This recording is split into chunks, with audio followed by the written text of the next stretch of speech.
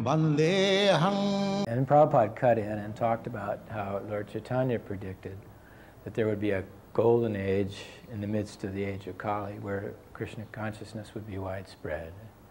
And Toynbee agreed that this was a very good possibility, that the blending of the Hare Krishna movement as like a parallel with the Greek mysteries, which went along with the growth of the Athenian Empire, were very similar, and that we would all experience.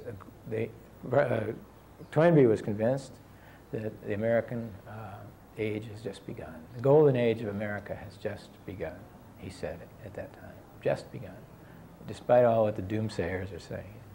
And it's coming true. Look at it. Govinda Jaya Jaya Gopala Jaya.